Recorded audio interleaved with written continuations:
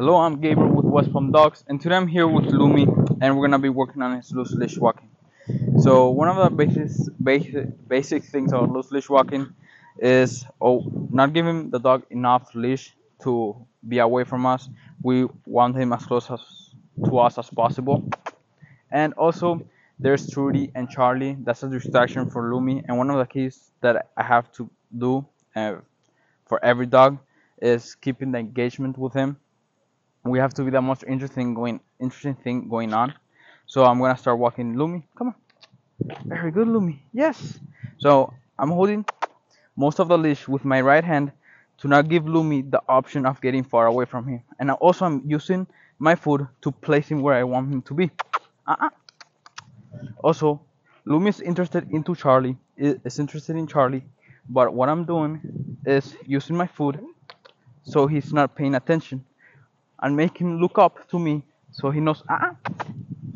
I make him look up to me so he knows that the more he looks up to me, it's the better for him, the more food he receives. So there's a car coming. Good.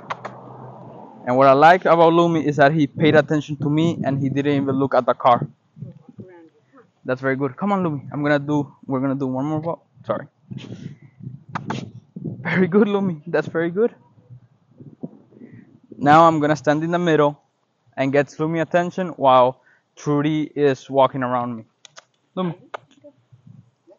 Very good. I'm just keeping Lumi's attention, nothing else. So if he moves, I just